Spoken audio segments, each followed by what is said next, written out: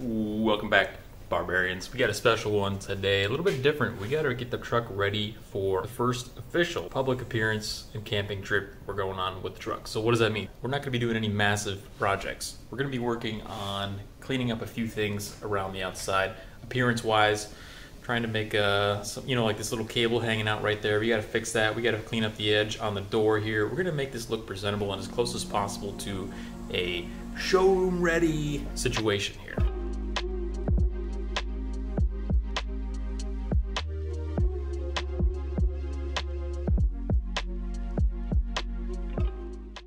So that is our task list. Luckily, it's only about 105 degrees out here today.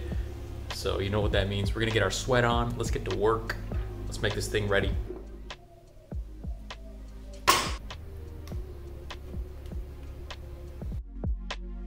So the Zinsser Perma White is actually interior paint, but it is made to be specifically mold and mildew resistant. The upper hatch will be getting wet from rain occasionally, but it's never going to get direct sunlight, which is probably the primary factor in determining what makes an outdoor paint versus an indoor paint. So I figured it's going to be safe to use here on the upper hatch. Plus, I don't have any outdoor paint on hand, and I don't want to run to Home Depot, so.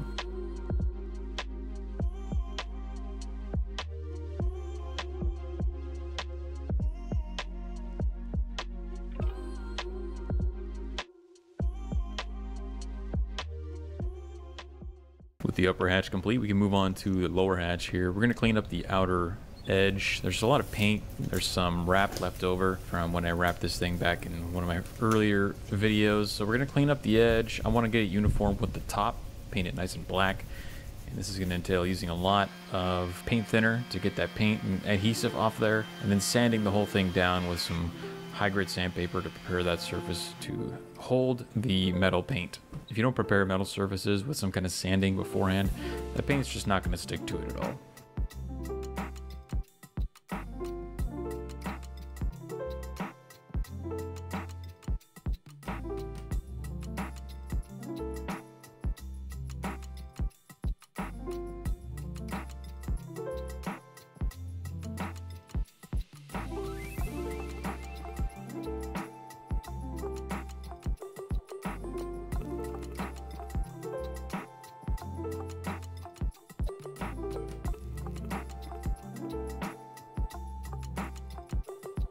With our patio edge looking nice and clean, we can move up to the actuator housing. We need to get some paint and some trim in here, because right now it's sticking out like a sore thumb.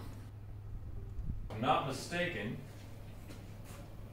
I've got leftover trim from my bathroom, which also, as you will recall, is basalt colored. It's not the same basalt as the outside, but it's pretty close enough that you won't even notice. So we're going to use this L trim to go around that hole on the outside there. You can actually see in this shot there are some leftover shards of L trim that I had blown apart by trying to cut this a little bit too fast. Trial and error led me to find out that if you just cut really slow, then the trim will cut nice and smooth all the way through without blowing up in your face. Remember to wear goggles when you cut this kind of stuff.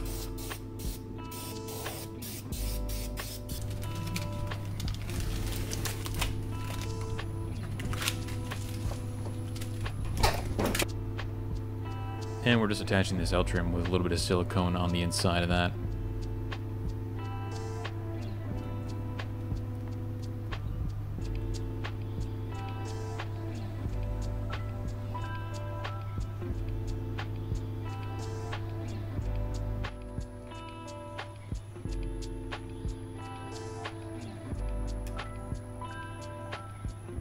Okay, we got the housing for the actuator upgraded.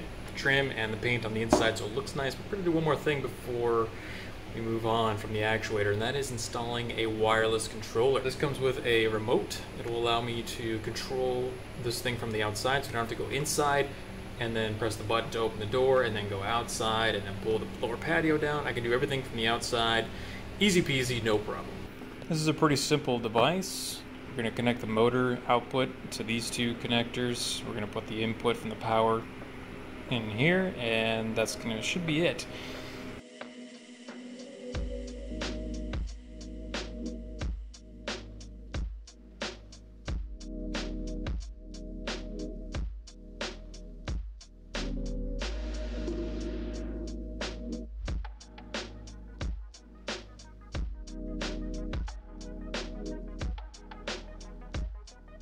Okay, here we go.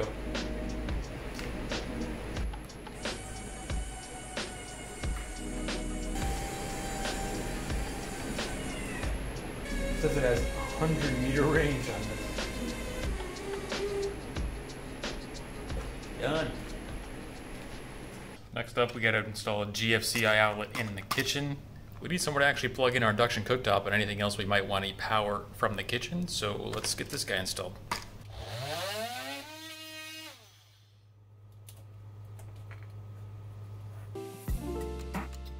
For those who aren't aware, GFCI outlet comes with its own built-in breaker. And the reason that they have breakers on kitchen outlets, I believe it's primarily because you're working around moisture a lot, and a short circuit there will get easily remediated by a breaker in the actual outlet as opposed to a breaker in your garage.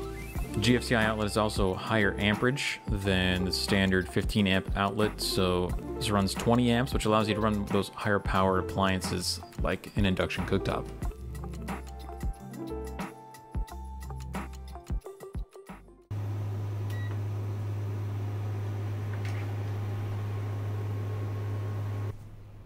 With our GFCI outlet installed, we can move on to the one project that I've been holding off for as long as possible because I hate working with wallpaper, and that is getting the other half of our living room wall finished.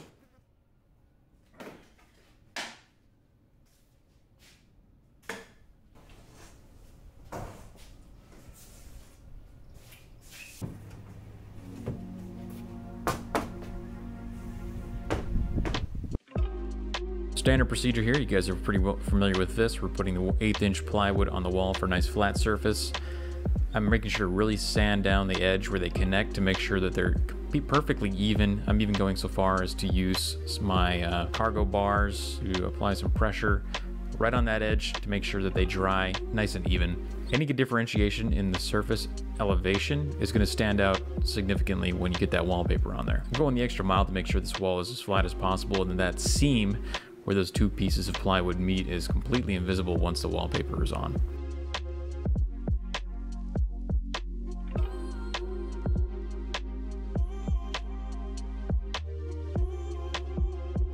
Wallpapering this one wall by itself took about 3 hours in total, so it's not exactly the easiest job. It's a great use of a time lapse though. I will say, so far, all the other wallpaper in the truck has held up just fine. No bubbles, no peeling or anything like that. And this truck has been through temperature fluctuations, cold 70 degrees, all the way up to 110 degrees. Every day it cycles through rapid temperature changes in here. So I would say the wallpaper is holding up quite well. Fingers crossed that continues to be the case into the future.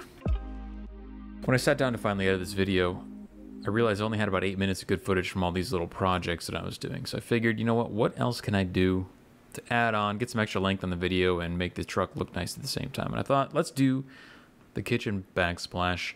I had the tiles already waiting around. I've had these tiles on hand for several months actually. I just never actually got around to installing them. But today is finally the day. We're going with some marble cream colored stone backsplash for our kitchen here. Now, it should be obvious by this point that I'm not exactly an interior designer, so I'm not sure exactly how this is going to look when contrasting between the concrete countertops, but one thing I did know is that I wanted some natural textures in the truck. This was the best color that I was able to find in the store, and it's going to really help bring some natural earthy elements into what is otherwise kind of a modern industrial design scheme. I tried to go for some natural textures with the basalt rock, but this is obviously much more three-dimensional since this is actual stone. Some of these stones are polished, some of these stones are rough cut. I think the variation adds a lot of character to this space. Luckily, I had a stone cutting grinder wheel on hand from helping out a friend with their countertop projects, and this thing cuts through this stone like butter. So it was very easy for me to trim off the edges to get that flush line for lining up against the countered edges. And from there, it was just a matter of sizing them out and slapping them up on the wall with our contact cement.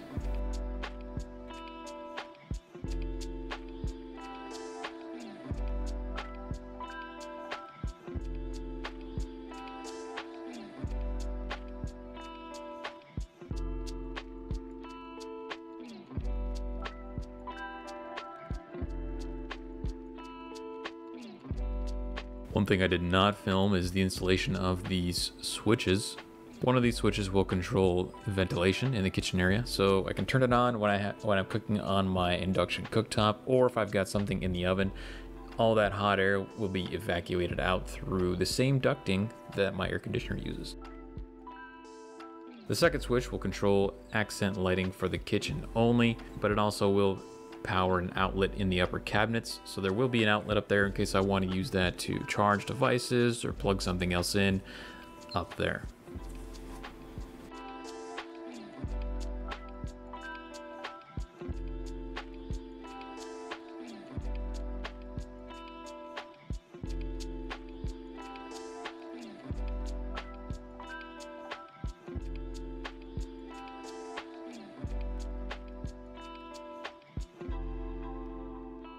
Saving the best for last, of course, this tile didn't reach all the way to the wall, so we have to cut a little key.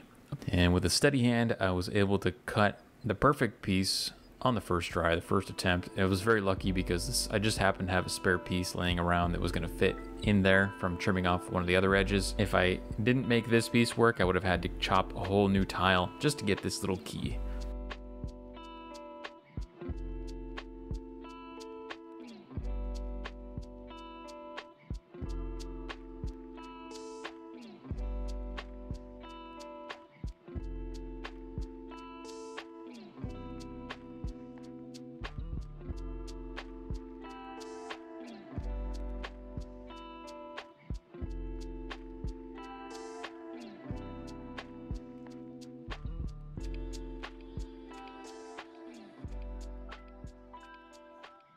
Final step on this backsplash is to go through with a rag soaked in paint thinner to get all that contact cement off the wall, off my cabinets, and off my countertops, and just generally kind of polish up the wall, get all that dust from cutting off there, and make it look nice.